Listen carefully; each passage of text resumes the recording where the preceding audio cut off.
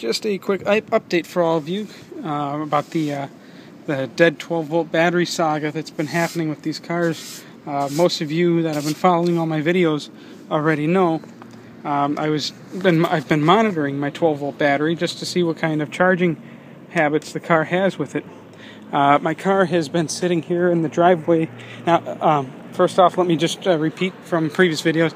I've never had a dead 12-volt battery in mine, and so far my 12-volt battery seems to be holding up just fine. Doesn't mean I'm not going to keep an eye on it until there's a solid word from Tesla that the battery problem has been resolved with the 12 volts. Now, I did note that the car was keeping the 12-volt battery at an abnormally high voltage for a lead-acid battery. Specifically, I believe, I'm not sure the exact chemistry, but I know it's either a gel cell or AGM, and either of those do not like high voltage float volt. They prefer like around 13.2 to 13.5 for a float voltage, which means the voltage to keep them topped off. So, since I've been monitoring it from inside the car, which the only way to test through the 12-volt outlet is when the car is actually on or in a ready in use state, which means someone's got to be sitting in that driver's seat, or a passenger has to touch the touch panel to activate and wake the car up. Using the terminal posts that are underneath that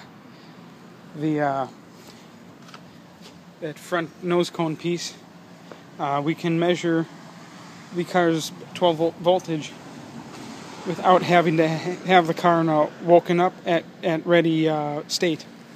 And right now the car's been sitting here for at least a couple hours, untouched, unused. I've not accessed it with the iPhone.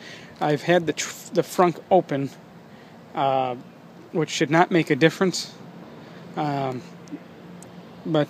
yeah, I have the frunk open.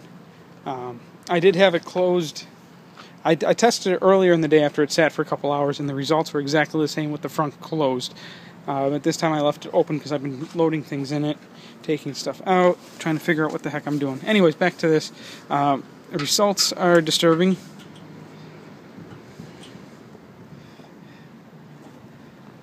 Focus on that. We're at 13.88 volts, holding steady. The car is out now at 13.89.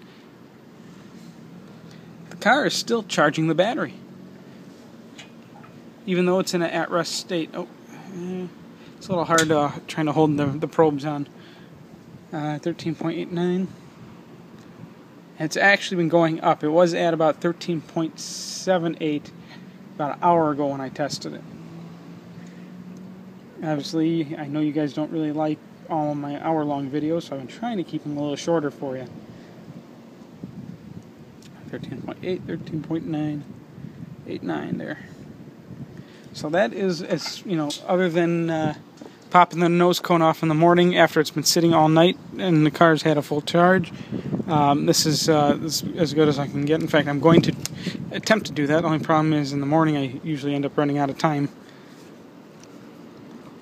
So there you have it. Even with the car at rest, it's still charging at a higher than normal voltage. Hopefully someone at Tesla is watching these videos. It'd be really awesome if we could get a response from Tesla, if this is normal or designed into it or not. It is a proprietary system, so I'm only going on my own observations and experiences. Obviously, I have not built thousands of electric cars, but I have built 26 electric cars, and I have been dealing with batteries, specifically lead-acid batteries, for a very long time. It's part of my job, so take it as you will. See you guys next video.